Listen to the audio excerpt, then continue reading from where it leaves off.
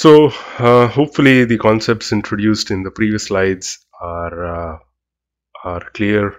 If not, if you have some questions or you have some doubts, I would highly recommend that you pause this video and go back to the previous slides and try to revisit those concepts.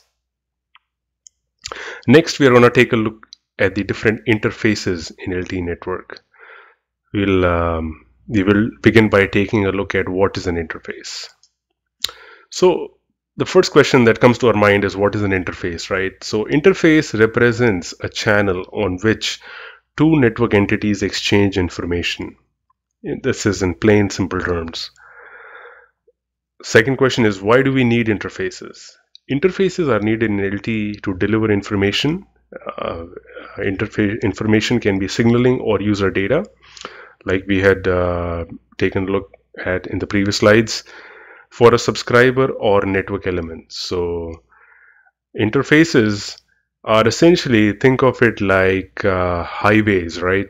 And highways are used to get from one place to the other, right? So similarly, there are interfaces where if you wanted to get from one network element to the other, you would use an interface.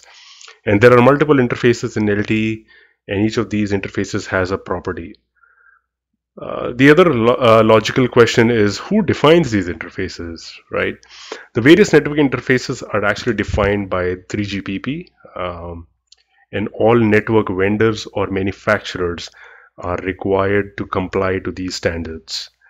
And the reason they have to comply to these standards is because so that they can interoperate between each other. Say you were to get an MME from vendor A, and you were to get a SGW from vendor B, right? You still want these MME and SGW to work together and serve your LTE network. And the only way they can do that is if both of them were to obey the standards defined by 3GPP. So that's why 3GPP plays a central role in defining these interfaces. Do these interfaces remain static? Obviously not. Depending on new capabilities and requirements, 3GPP continues to make changes to the interface standards.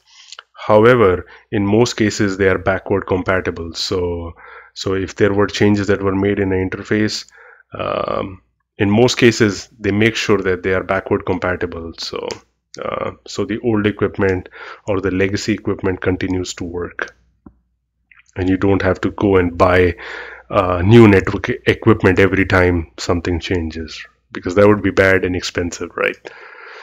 Okay, so this picture may look familiar from the previous slides. This is the same picture. Again, you have a EUTRAN part of the architecture in this red box, and you have the evolved packet core in this box with the different functions for each of these network elements listed here. And so I didn't point it out in the previous slides. This was intentional, but on each of these connections here, like you can either have a dotted connection or you can have a solid connection. You see some letters there, like here you see S1C, you see X2, you see UU, you see some S11, you see S5, you see S6A, SGI.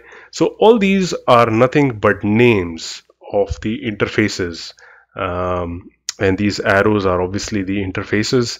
You can have an interface that serves user plane traffic, which would be denoted by a solid arrow, whereas you could have an interface that serves control plane information, which would be represented by this dashed or broken arrow.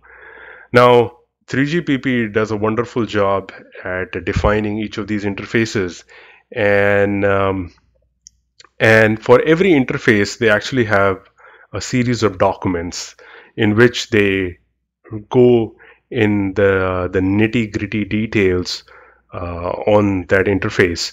And so here I've listed all the references from 3GPP for each of these interfaces. So all the interfaces within, say, for example, the EUTRAN are explained in these documents.